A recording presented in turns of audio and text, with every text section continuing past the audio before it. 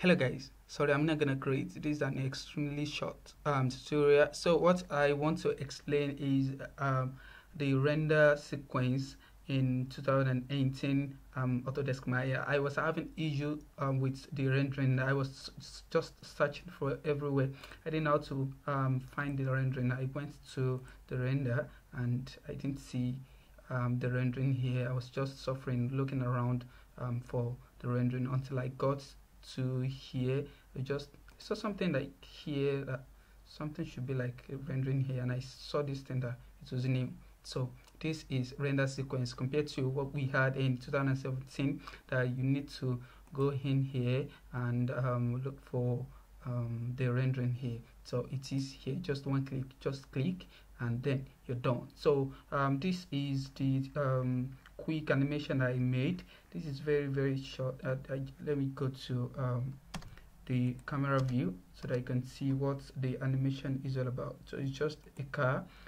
So that is just it. And to render, you just need to select this place and just click, and it's going to continue rendering. So you can go to your render settings and set whatever you want to, how you want the rendering to go. So where you want it to start and where you want it to end, like that.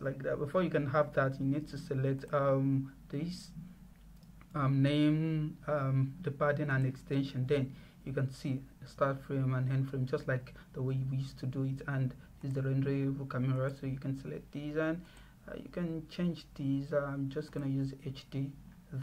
So that is it about rendering in Maya 2018. You can see this has changed and you are good to go. So just select, I don't want to select this, I will have selected it. Just click on this guy, and if let's say you're rendering and you want to stop the rendering, and you can just stop.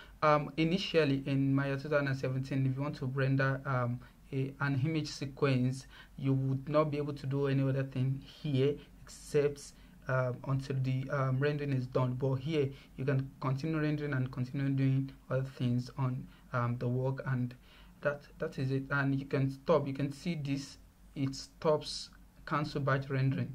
So that is it. Just one click, render and cancel. That is it. Thank you for watching. I hope this tutorial was useful for you. Please like, subscribe, and comment. Please comment. Thank you so much, guys. Peace. Thank you so much, guys. Peace out. Bye bye. Okay.